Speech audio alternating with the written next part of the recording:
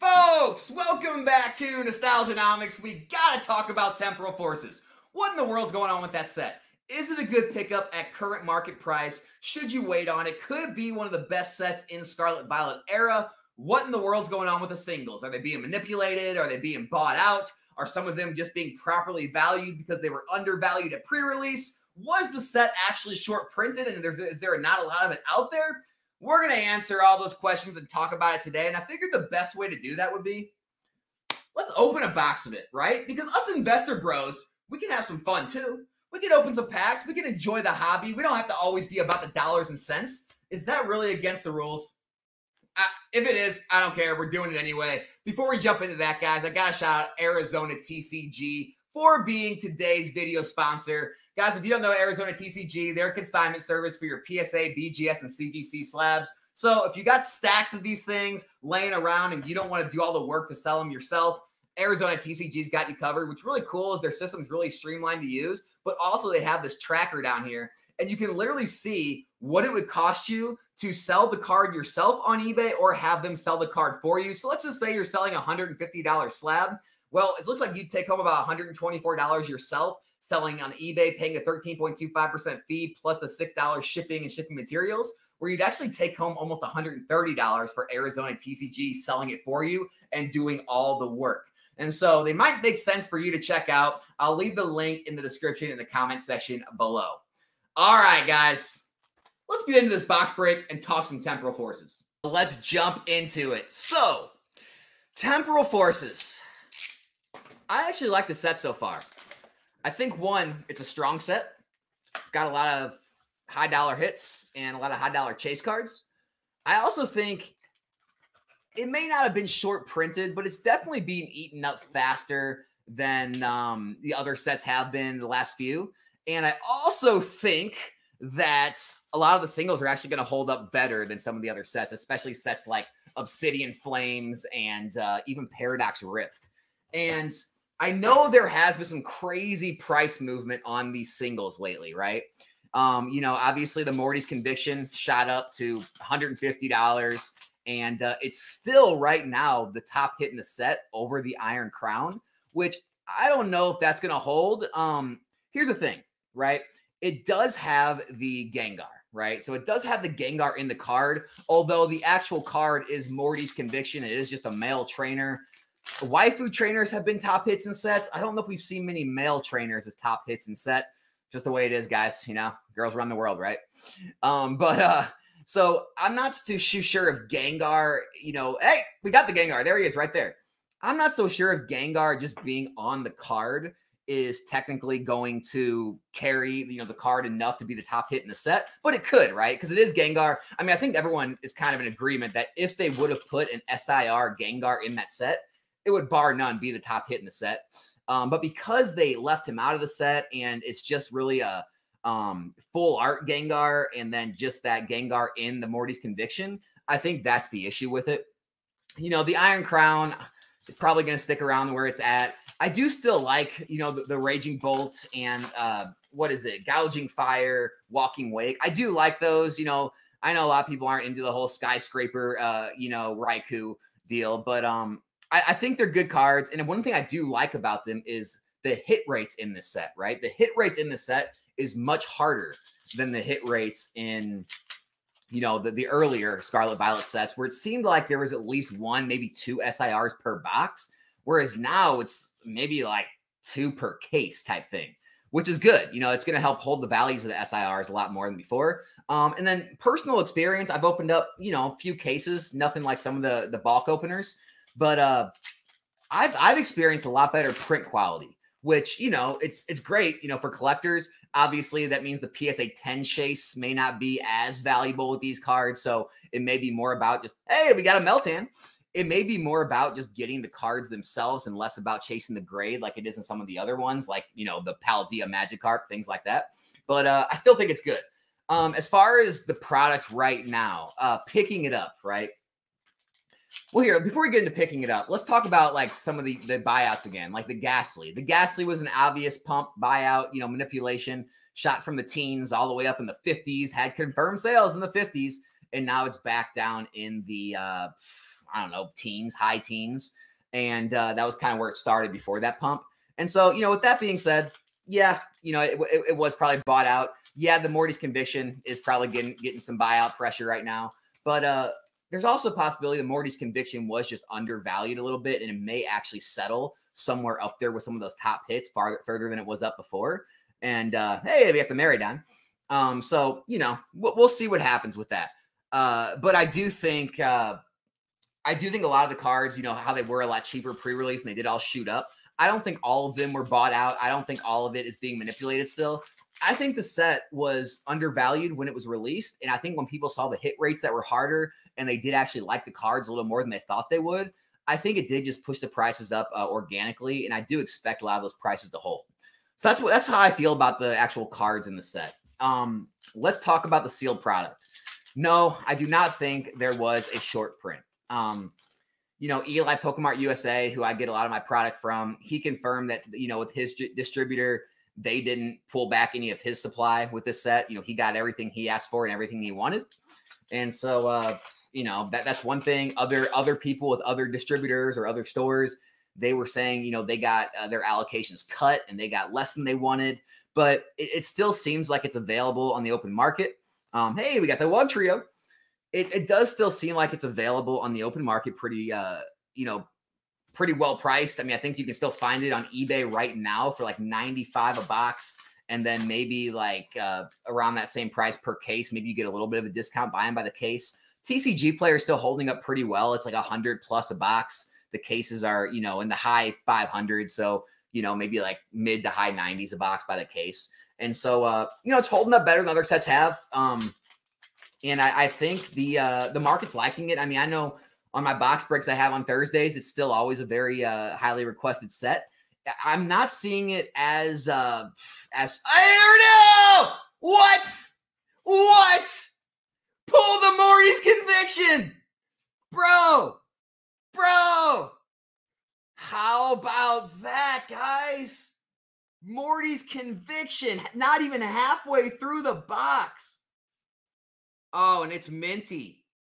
It is minty. I don't even have any sleeves over here. Oh, I do. Here's one. Oh, man. Morty's Conviction. Got to get that right in the sleeve. Okay. Well, that box paid for itself. There we go. Just talking about it. So, guys, look at that card. I mean, I get it. Probably being pumped up a little bit. Right? Probably being a little bit, there's maybe a little manipulation because it's a new set. There wasn't a lot of supply. It was easy to do. But that is still a beautiful card. I mean, can you really tell me you don't like that Gengar in that card? Here's the thing. If, again, going back to the whole the women run the world thing, if that was not a male trainer, if that was some hot waifu with that Gengar, I think it would probably be #1 card and stay #1 card. But it may still drop. I still love it. That's a crazy hit. Wow. Incredible. I don't even know what we were talking about before that, guys. Okay, the boxes. Yeah, I mean, you guys know how I feel about modern boxes. Over time, they're going to rise. A lot of people don't like to buy in too early because they don't like to have, what's known as like dead money sitting in the boxes. Because, the boxes are going to take a while to rise. There could be reprints come. And, hey, Iron Boulder EX. But, there could be reprints come, and people don't want to have to go through a reprint and they have to worry about dollar cost averaging down and having to worry about being behind on the early stuff they bought. So a lot of people just won't buy at the beginning. They'll wait and hope reprints come and hope the reprints go down, as lower than they are now. And that's a very real, hey, we got the reboot pod too. That's a very good route to take if you want to take that route. Definitely not saying this is like a set that you need to FOMO into right now or anything. I don't think it's short supply or you're not going to find any. But if you can, find sellers that are blowing it out and, they get down in the 80s, mid 80s, something like that. I'm always a fan of, hey, come on, camera. I'm always a fan of buying product in the 80s. And even if you have to sit on it a little longer and it's known as, dead product a little longer or something. Hey, we got the full art Scizor too. This is a pretty good box. This is a decent box so far. Am I right? But even if you have to sit on it a little longer, It's very limited downside risk, very hard to lose when you can pick up cases in the box that are valued in the 80s. And again, my personal feelings, I know, everyone's down on Scarlet Violet and a lot of people are down on Temporal Forces. They're already down on Twilight Masquerade. It's not even released yet. Go figure. That's how people are. I still think this is a strong set. My kind of power rankings for it, obviously, guys, 151 is always going to be number one in this era. I don't even know if they're going to be able to, make a later Explorer's Guidance. I'll take that. It's nice full art. I don't know if they're even going to be able to make a stronger set than 151, even if the later sets of Scarlet and Violet are strong, kind of like Sword and Shield and team up set and tag team sets were in Sun and Moon. But I think 151 is a very clear leader right now. Behind 151, I know a lot of people are talking about it now, but I was talking about it from the time it came out. Paldea Evolved is by far the strongest booster box set on the market right now. And then again, this is where, we might differ. I think a lot of people agree with that. Some people put Paradox Rift right there at number 3. For me, from what I've seen so far, hey, Wugtrio, we got that nice ultra rare Terraform version of the Wugtrio. I got to put Temporal Forces at number 3 right now, right behind Paldea Evolved. I mean, I truly like the cards. I truly like the fact that the hit rates are harder.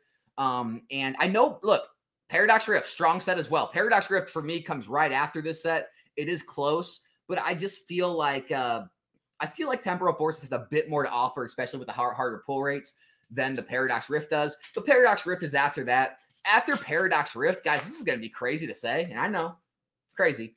I'm probably going to put Paldean Fates after that. I mean, Paldean Fates, guys, those cards are holding up extremely well. I get it. I know it's an ETB set. It's a specialty set. It's that normally those don't do as well as booster box sets, but it's got the most expensive Charizard in the entire era, even more expensive than the 151 Charizard. The Bubble Mew, that's more expensive than most top hits in a lot of these sets right now. It's the second hit. I mean, it's got a Gardevoir, always a fan favorite Pokemon. Hey, we got the Walking Wake EX.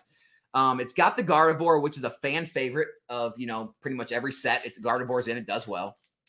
And, it's got the Iono and the Penny for the waifu effect. It's got the baby shinies that people chase after, and they're actually really hard to find because there's too many of them. So it's actually hard to hit the actual one you want, like the Pikachu and things like that, Charmander, Charmeleon. And so I do like the Shining or the Paldean Fate set. I think it is stronger than Shining Fates was in Sword and Shield. From there, I mean, it's hard not to go Obsidian Flames because it is a Charizard set above base set because, base sets proceed to be so weak. I think base set could surprise us, but I'd still probably stick with the old Charizards and go Obsidian Flames and then base set. So that's kind of my power ranking for the era so far. I'd probably go 151, Paldea Evolved, Temporal Forces, Paradox Rift, Paldean Fates, and then go Obsidian Flames and Scarlet Violet base set as the last one. But again, I mean, depending on what price you get all those at, it can really change on which order you want to pick those up.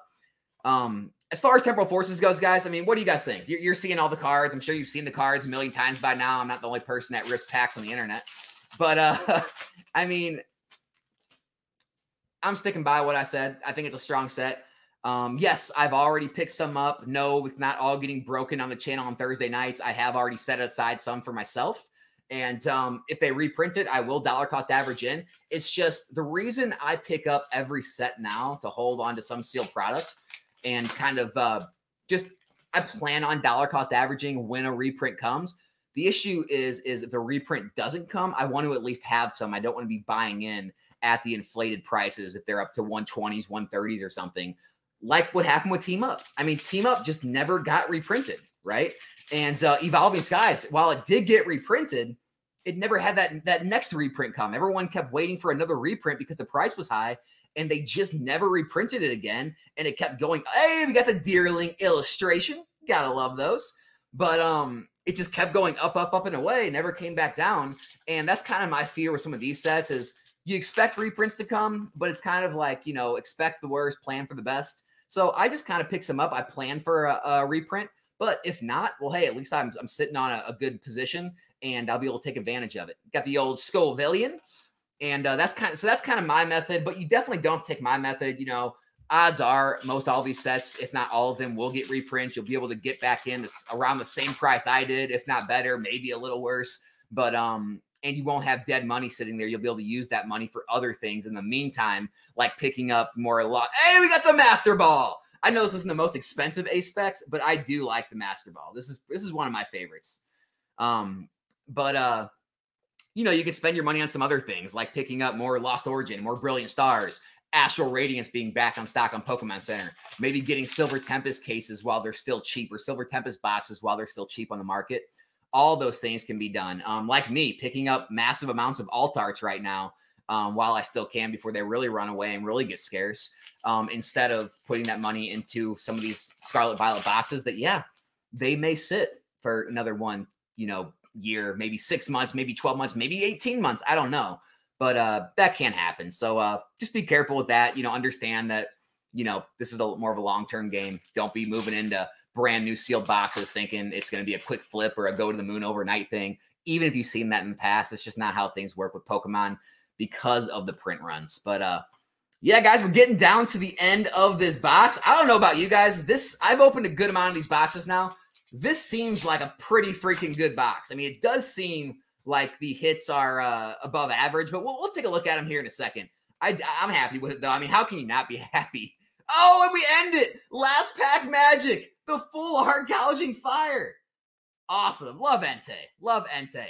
But, I mean, guys, let's check this out. You guys tell me if, you know, this was above average, below average box. I don't know. Feels above average to me. So total hits, we have 1, 2, 3, 4, 5, 6, 7, 8, 9, 10, 11, 12, 13, 14, 15 hits.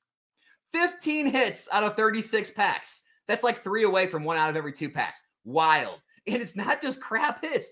Gouging Fire full art. Scovellian EX. We got the Scizor full art. Reboot Pod. Explorer's Guidance full art. Iron Boulder EX. We got the Master Ball. Love that A-Specs. We got the Deerling illustration, Walking Wake EX, the Wugtrio EX Terraform Ultra Rare. We got the Wugtrio EX, the Maridon EX. We got the Meltan illustration, the Gengar EX, and you guessed it, baby, ending things with the Morty's Conviction SIR, top hit in the entire set. Man, I need to really do more of these box breaks. That's all I got today, guys. Hope you guys are having fun collecting Temporal Forces. And good luck to everyone who is investing in it or is making plays on these single cards. I'll be back here in a new one soon. I'm out.